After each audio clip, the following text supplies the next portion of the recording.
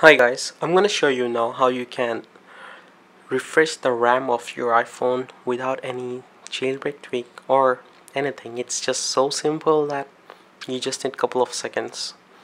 That's all. So let me show you. All you need to do is just hold on your power button until the screen appears. Once it's done, just keep on holding the home button until this disappears.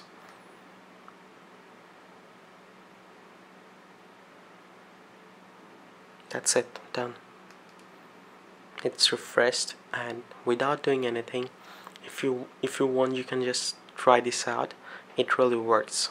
So that's all. That's really easy, right? Yes, it is. Okay guys, thank you for watching. Please rate, comment and subscribe. Cheers.